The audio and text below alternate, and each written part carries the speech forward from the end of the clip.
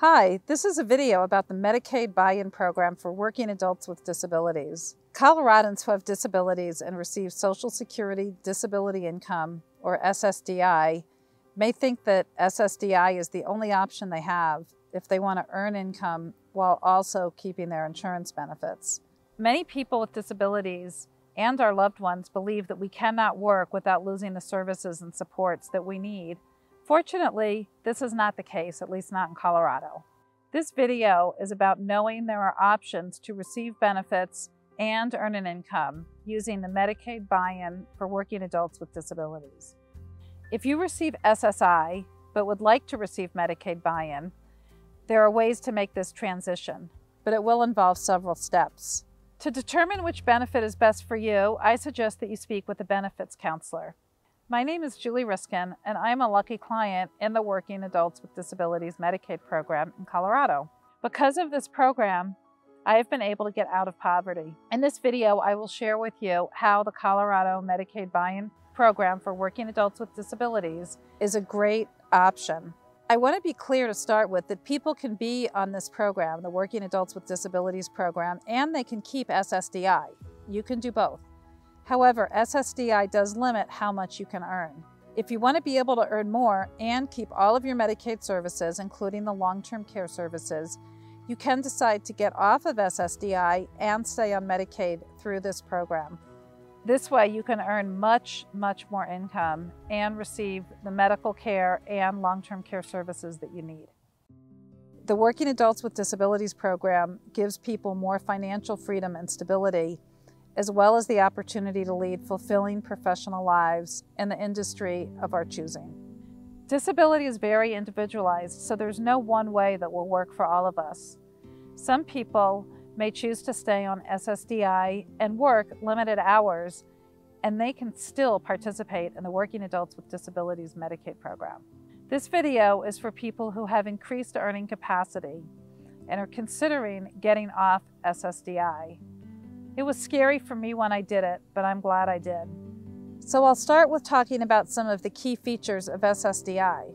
If you receive SSDI, payments are generally based on what you paid into the system from your earnings before you became disabled. Some people might be getting SSDI based on your parents' earnings if you became disabled as a child, or you might be getting it based on a widow. Those payments would be based on the earnings of your spouse if you're a widow. People over a certain age, usually 67, but the age is going up, also get retirement benefits from the same SSDI program. And those factors mean that the recipients have little control over how much their unearned income is going to be. Unearned income is any form of benefit that includes retirement, pensions, unemployment, SSI, SSDI, in other words, income from something other than a job.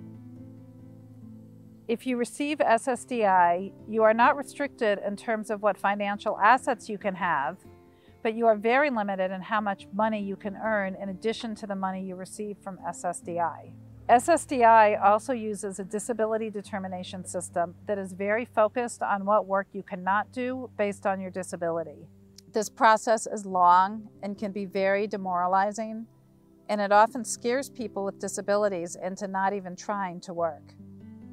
People often fear redeterminations.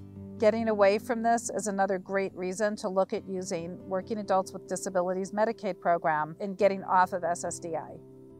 Unlike SSDI, when the state determines a person's disability for this particular Medicaid program, they do not disqualify individuals who work.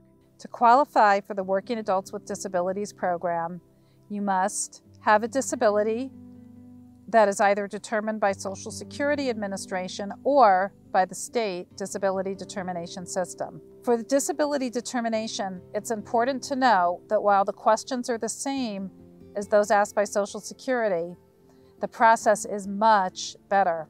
First of all, they don't hold work against you at all.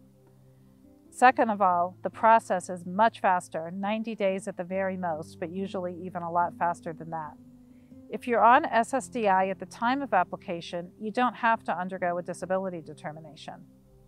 If you're over 65 at the time of application, or if you get off of SSDI, you will need to do a disability determination. The Colorado Cross Disability Coalition can answer questions about disability determination, and any benefits planner should also be able to help you. You also have to have a job.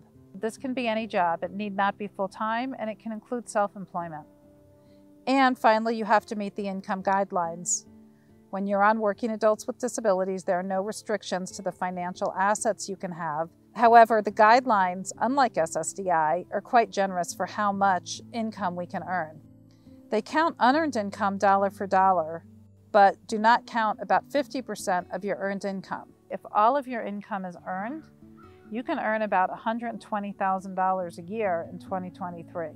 If you have a high amount of unearned income, that will limit how much you can earn, but it's still worth it in most cases. There are other resources to explain what all of these mean, and they're in the links with the document that's attached to this video. Remember, you don't have to give up SSDI to get on the Working Adults with Disabilities Medicaid program. You can keep both. And then if you find you're able to earn more than you get from SSDI, you can explore getting off of SSDI at that time.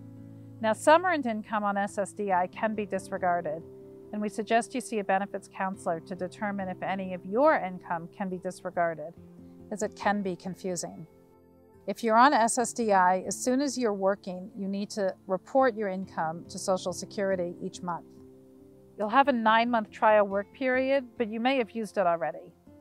That's when you can earn any amount of money and it won't count against your Social Security. After you pass the 9-month trial work period, you get a final 3 months of benefits, and then you're taken off of SSDI. If you're getting close to the 9-month trial work period, please contact your eligibility site and ask for a disability determination application to be sent to you. To avoid stress, you want to get this done sooner rather than later. If you wait till they kick you off, or till you're done with the 9-month trial work period, you're going to get a scary letter saying that you no longer have Medicaid because you don't have a disability. Now, you can appeal that decision, and they have to continue benefits during the appeal because they're supposed to send you that form before they take you off anything. But we find it easier to just be proactive and avoid the stress. If you do have to appeal and you need help, contact the Colorado Cross Disability Coalition or Colorado Legal Services. If you leave SSDI and find that working at this level is too much, there are fairly easy ways to get back on benefits in the first 5 years. You'll also keep your Medicare for about 7 years after you lose your Social Security. While the letters they send can be scary, and you have to deal with reporting income and making sure to avoid any overpayment, not being poor and having enough money to make ends meet is really great. It's also nice to be able to accept raises without having to worry if that's going to cause you to lose half of your income. It's a really big decision and a personal decision. Again, we cannot emphasize how important it is that you talk to a benefits counselor or benefits planner. They can help you make the best decision for you. Just make sure that they put in writing anything they tell you about what you can and can't do. Thank you.